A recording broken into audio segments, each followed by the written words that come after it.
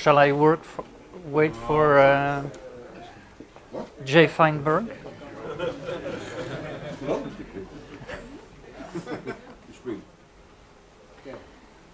Okay, Professor Feinberg, it's good that you're here because I had planned to start addressing some words to you. So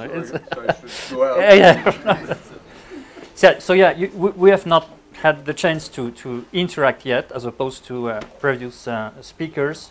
But I have read a couple of things from you, and I would say how much I am honored to be invited in this fest, because you're celebrating your birthday, apparently. I'm not really. They are. All right. Okay, so disgregation of liquids. I will explain that this is not a misspelling, and that there is a history behind that. As a matter of fact, I would have liked very much to talk about things which break when they are solids. But I was not smart enough to be put in a fracture session. I've been assigned a fluid instability session, which is I mean, not so bad for me already. So I don't know who designed this. This is a picture on the poster. It is very nice, very beautiful, and indeed I would have liked to speak about some of the things which are represented there, like the broken window problem, the breakup of cohesive objects, the fracture of brittle solids. But I've been assigned a liquid session. And then I realized also on the program that somebody was talking about liquid sheets after me. So I would have liked to speak about liquid sheets, but I had to pick up another subject. No, you're free to speak about whatever you want. I hope so. All right, so I asked for an advice to Pierre-Simon de Laplace what I could say about things which break because they are cohesive, but liquid. So as you know, Pierre-Simon de Laplace has explained to us a couple of years ago, 2 centuries ago, why cohesion was responsible for the shape of macroscopic objects like menisci, soap bubbles, and stuff like that, minimal surfaces. And in fact, a little bit later, that was the big discussions on the foundation of thermodynamics at that time. Rudolf Clausius came out with the concept of disgregation, precisely. And in his mind, disgregation was the amount of mechanical work thermal energy can make. So this was a pre-entropy concept, the idea of disorder activated by thermal fluctuations. That concept has disappeared now. It is not taught anymore in thermodynamic courses, but that was a kind of an equivalent of the entropy notion. So the wealth of phenomena around the way things, as they are perturbed by something, may it be thermal fluctuations or a mechanical action from outside, the wealth of phenomena accompanying these actions, and particularly those involving fragmentation, are those I'm interested in. And I'm going to present to you an experiment precisely addressing this question, and which was conceived with, in the following spirit. We want to start with an object which is as simple as possible so that we're not annoyed by geometrical complications. And we want to have a situation where we can describe step by step all the intermediate ingredients from the initial cohesive object to the stable fragments afterwards.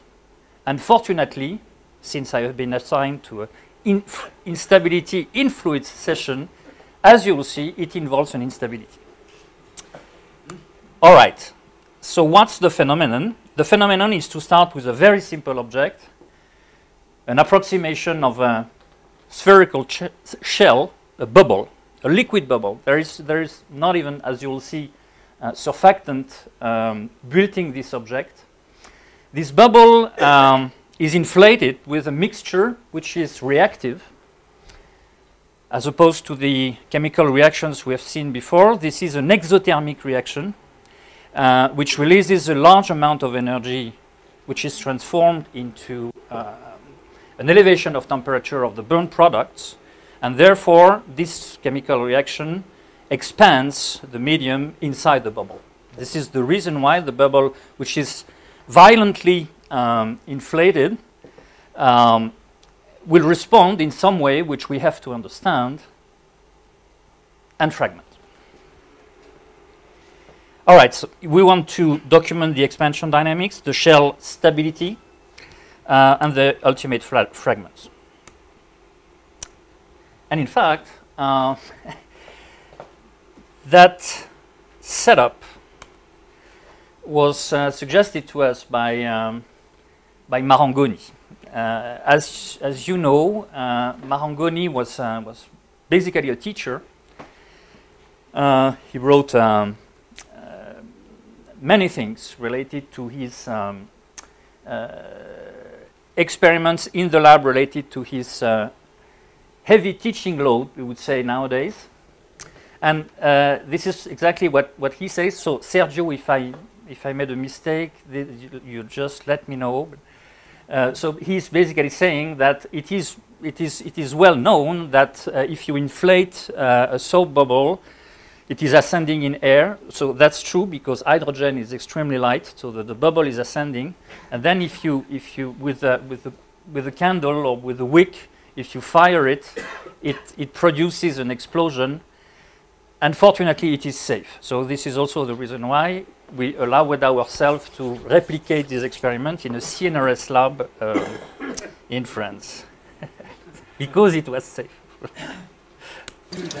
All right, so the formation of the shells involves... Trêve de plaisanterie, on va passer aux choses sérieuses là. Oh. Excuse me. As you can see, we are many when we are... so yeah, the shell is made by using a kind of coaxial geometry. The mixture, the H2O2 mixture, is in the center, and there is an outer jet which produces a kind of a liquid tube which isolates periodically bubbles by a simple capillary instability.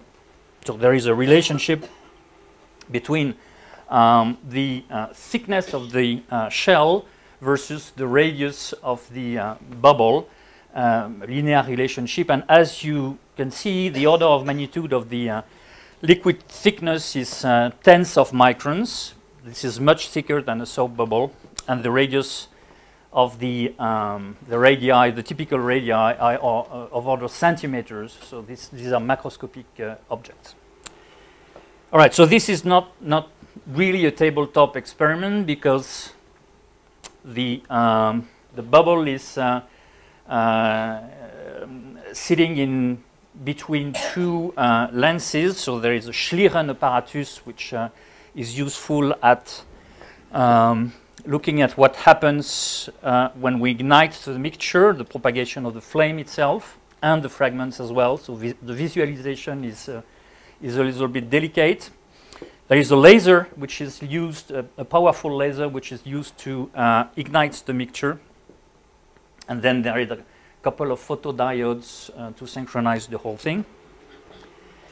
And because we don't need the soap. The shell is formed by a capillary instability in the form of something which is more or less spherical, and we don't need any soap. But you'll see, we can do this within a soap bubble as well. You'll see. So yes, this is a typical instant of time after the mixture has been released, and we want to describe this. In particular, we want to understand why there are holes on the shell, and we want to understand the final droplets which are starting to appear at this stage of the problem. Excuse me, I didn't hear the last question. Was it a question of what the liquid was? No, the question was why are you not using soap? And the answer is we are using soap, as you will see, but it is not mandatory. Soap and water. Soap, yeah. And water. Soap, yeah, soap films. Just trying to understand what it means. So precisely. So this is made. This is what you have just seen was in made in a soap bubble which was sitting on a petri dish. All right. So that's. And so the purpose of these preparatory experiments, if you like, is to image what happens when you ignite the mixture inside the shell, and to emphasize also the role of what the combustionists know as the mixture ratio, that is the relative proportions of the hydrogen and oxygen on the rate at which, on the flame speed, so the rate at which the chemical reaction occurs in the system. Time here, it's not real time. Oh, this is much slower. This is slow. So you'll see the time, to give you an idea.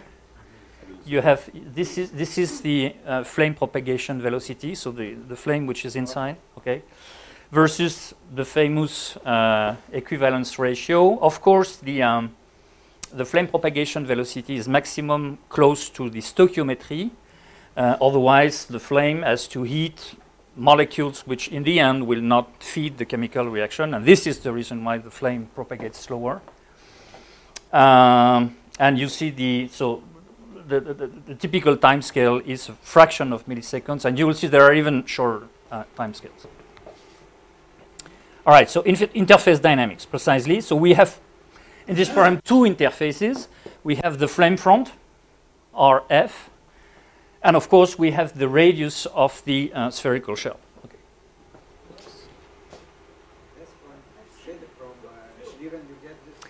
And so the Schlieren apparatus is used for that. So the Schlieren, as maybe there are people who don't know what the Schlieren apparatus is. This is a device which is aimed at contrasting even very weak density differences through the differences of index of refraction. Yeah?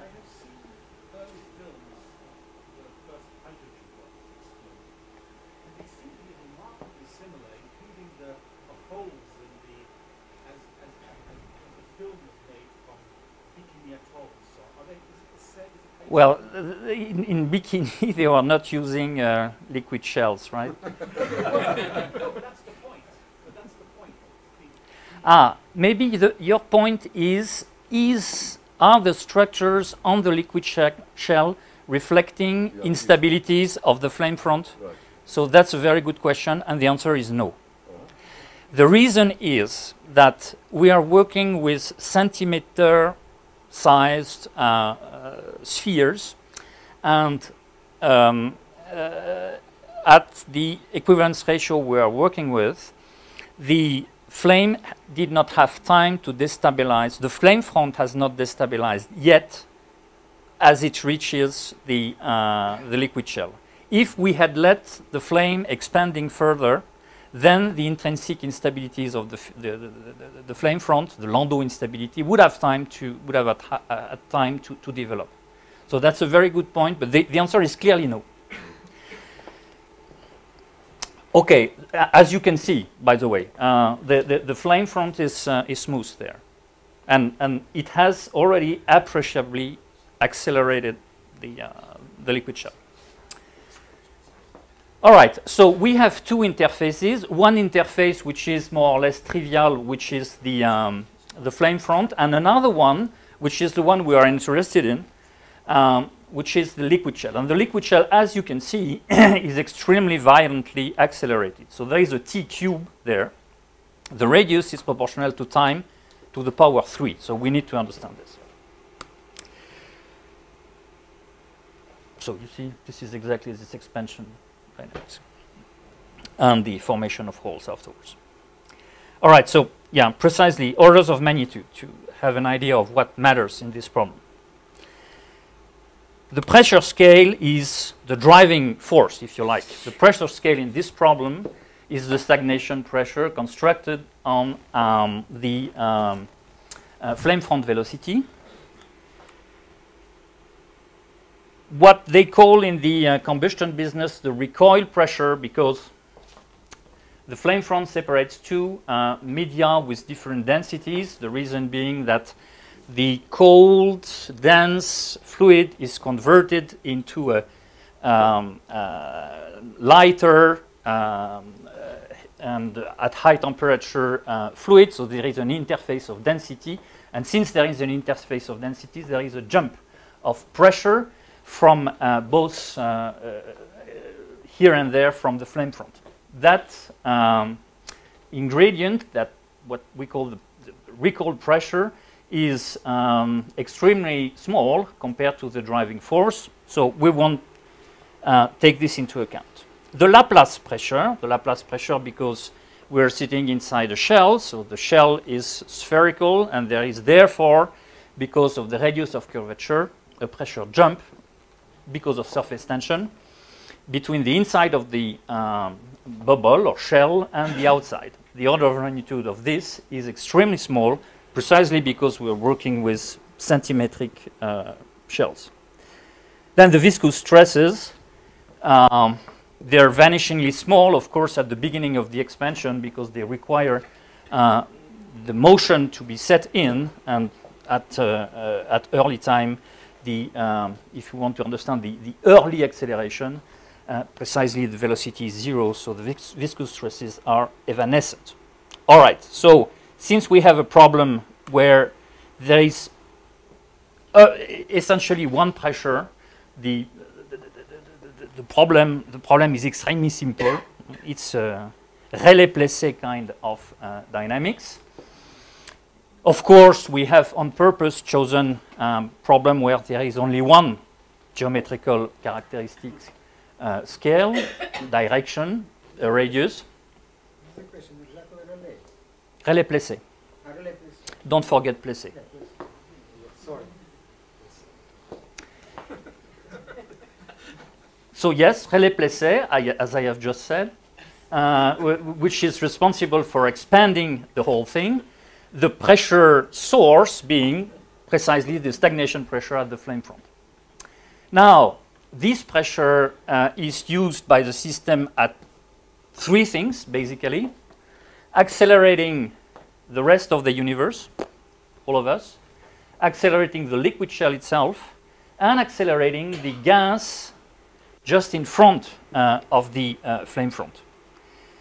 Obviously, when the flame radius is small, this is dominant at short time, and when we are working with small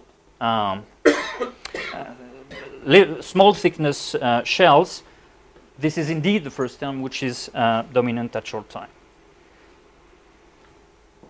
Obviously, since this radius is a linear function of time, we recover here the fact that the radius is a double derivative here.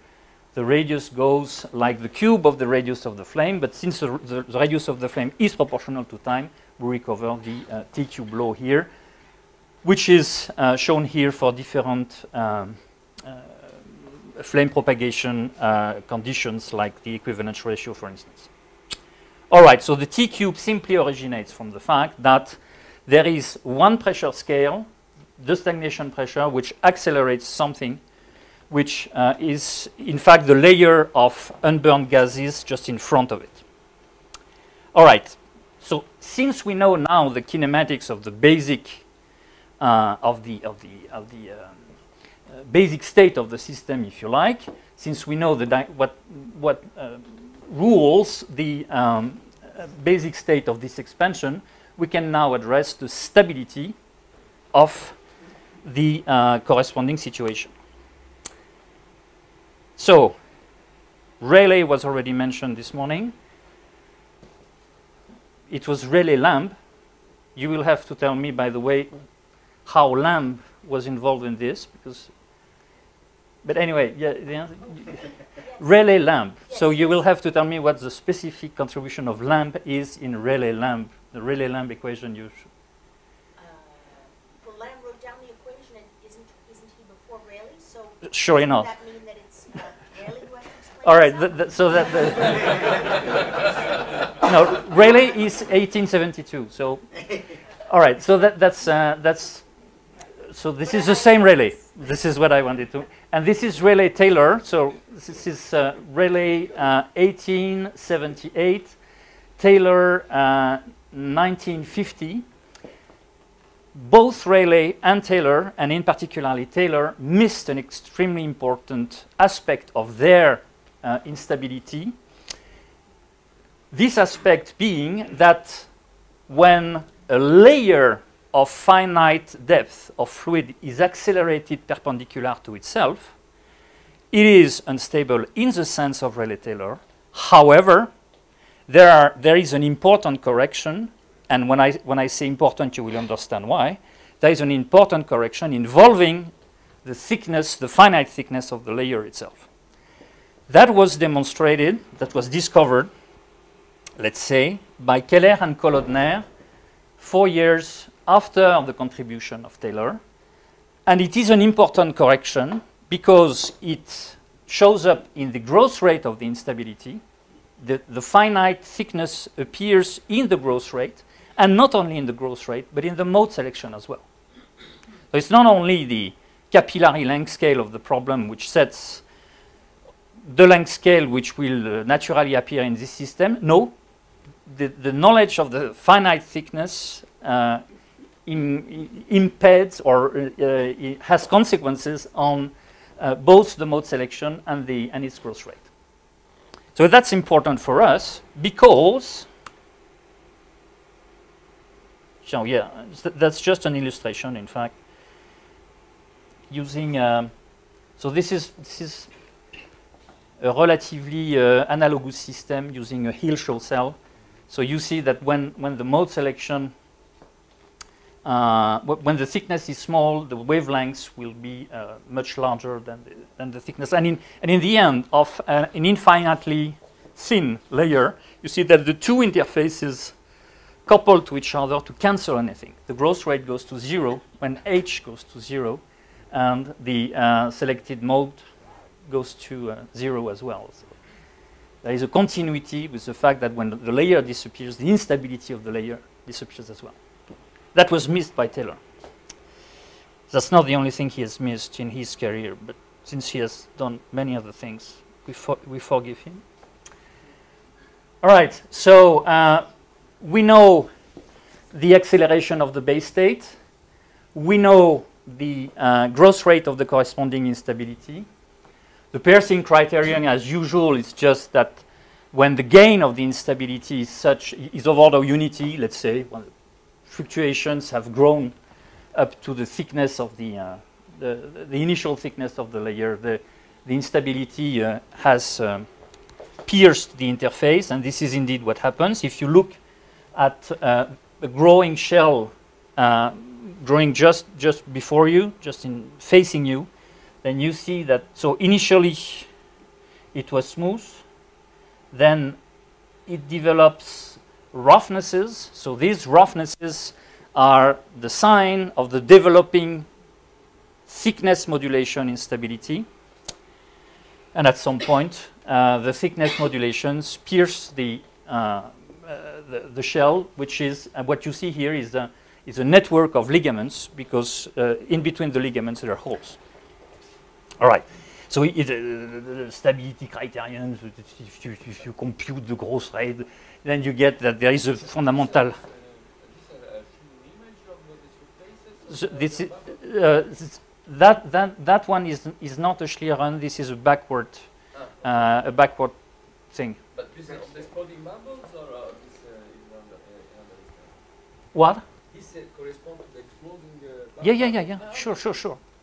We're sitting just in front of it. Okay. It's not dangerous, you know. Marangoni told it. Initial state. Initial stage up to the sheet piercing. this, I would say 5 millimeters in that case, smaller than a centimeter. All right, so when you compute the gain and stuff, you discover that you have a number which is called a Weber number. What's your point? No, that everybody is disregarding him and telling him he's not sufficiently assertive as a champion. No, he is. There's no problem. I've seen him. I like to play the rules. I'm trying to speed up. All right, so the mode selection is exactly the same since we have an expression for the mode versus the acceleration. So the selective wavelengths as a function of the acceleration. We know that the acceleration of the shell, how it depends on time. And we remember that the radius goes like the cube of time. So r dot dot is an increasing function of time. So we know everything of that. And when we have reached the Purcing criterion, this corresponds to a particular mode, a particular wavelength, which of course is decreasing as the expansion measured by this Weber number is more violent. All right, and we have an illustration there. This is a large Weber number, a smaller Weber number, and even smaller Weber number there. So the density of holes measured by this wavelength is typically given by this Weber number. So what would this correspond to? The most left one? The most left one is probably one of these 2 points. We have chosen this so that it is representative. What is the scale bar on the lower left? The? What is the scale bar on the lower left? So that's 5 millimeters. So this answers your point. Okay, we're not yet there because we have understood why the sheet pierces. This is because it modulates its thickness via an instability. We have not described the fragments yet. So once the sheet is pierced, on the edge of the sheet, the surface tension forces are no more balanced. And that was described by Taylor, 1959, correctly, by the way. And so he has explained why holes on sheets tend to open spontaneously. But since we have made holes on the sheet at nearby places, well, these holes, by growing, ultimately they are forming a kind of a net of ligaments. These ligaments are columnar liquid structures. These columnar structures are sensitive to the Rayleigh plateau instability, the capillary instability, and therefore they produce the droplets. So this is the way the fragments are formed. Excuse me, is there any thermal effect in this explosion? Thermal? Because you have very hot gas. Yeah, sure. The liquid has no time to heat at all. And evaporate also. This is completely negligible. Water, as you know, it takes a lot of heat to increase its temperature. The quantity of heat released there is enough to accelerate the gases to produce a pressure which accelerates the whole thing, but not within such a very short time, not to heat up anything. So there is no importance, there is no impact of evaporation, boiling, or any stuff like that. But isn't the dominant mechanism steam condensing onto the sheet? There's steam. Yeah. The steam is there.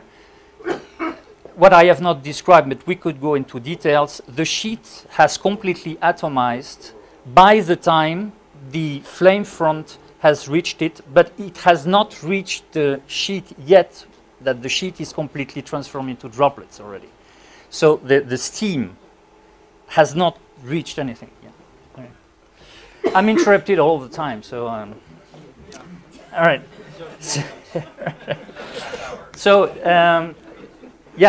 since we have a description of this typical distance between the holes, we know the thickness of the film, then we know the typical diameter of the droplets by conservation.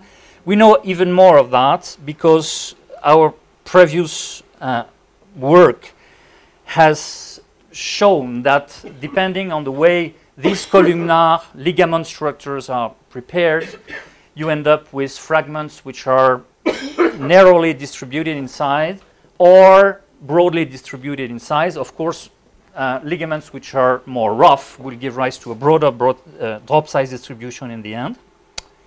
And this is exactly what happens. So the distribution is something. And as you can see, and maybe contrary to the intuition we could have had from the start of this problem, moderate expansion rates give rise to distribution of fragments which are broader than more violent expansions.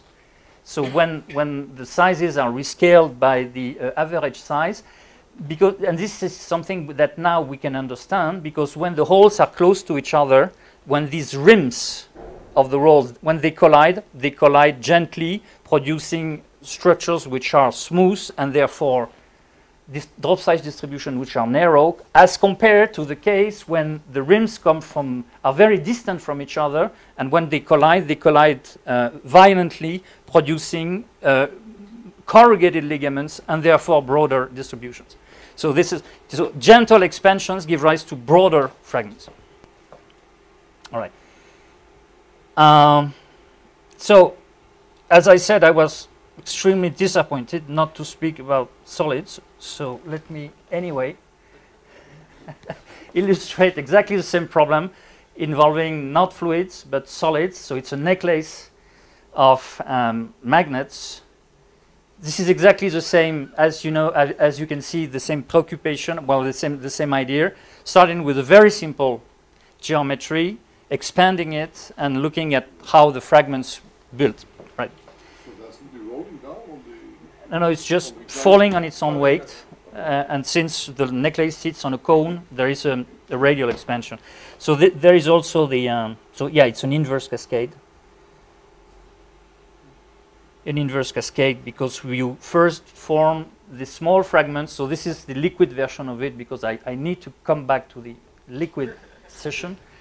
When the cohesion is ensured not by magnetic forces but by surface tension forces. So as you see, there is an expansion here. These two guys wanted to separate, but they have been attracted by the liquid bridge so that they have been aggregated into the next fragments. So there is an identical phenomenology. The phenomenology being, and the experiment I have shown is illustrative of that contrary to the usual view of fragmentation, where you start with a big stone and you break it sequentially down to the smaller pieces, the experiments I have shown rather suggest that you first form the atoms, the smallest pieces achievable by the system, and that by the existence of cohesion, and these pieces undergo an inverse cascade to form the fragments, these inverse cascade being interrupted for some reason at some point. So this is the truth, and this is how nature works as opposed to what we had been thinking nature works. I think you're disappointed. Yes, you're disappointed because I've just made a statement which is... Anyway, any fest has to end with fireworks.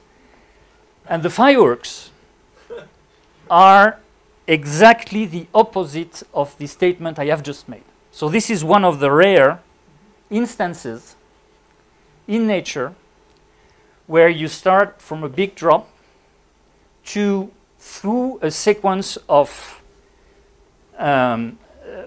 successive breakups form the tiny pieces and the final fragments. But this is one of the rare instances I've been able to watch and study. All the others are more complying to the rule that you first form the atoms and that cohesion results in an inverse aggregation cascade. What exactly is that? Iron or titanium? What is that? That's I mean, I have no time to describe it. That's what the Japanese called fireworks. This is a hand firework. This is a black powder which has been heated because of the black powder contains carbon. Carbon reacts with the oxygen of air through an extremely exothermic chemical reaction. The heat released by this reaction heats up this powder, which melts, which becomes liquid, and since it incorporates volatile substances and has its temperature which increases, nucleates bubbles inside.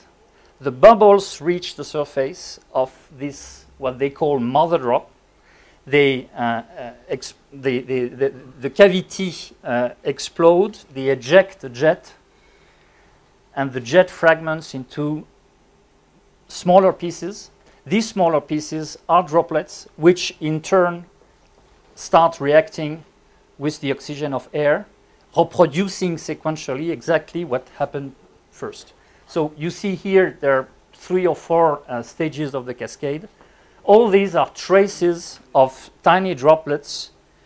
So that was a droplet. It has burst there, ejecting another one here. The other one there has heated because it reacted with the oxygen of air and has burst by ejecting another droplet, and so on to viscosity, as the other would say. So these are traces of droplets. There is an arborescent, if you like, an arborescent cascade down to very small sizes. It's molten potassium nitrate, carbon is not molten, I'm pretty sure. So it's potassium nitrate molten with chunks of carbon in it? Yep, exactly. The black powder is that. Okay.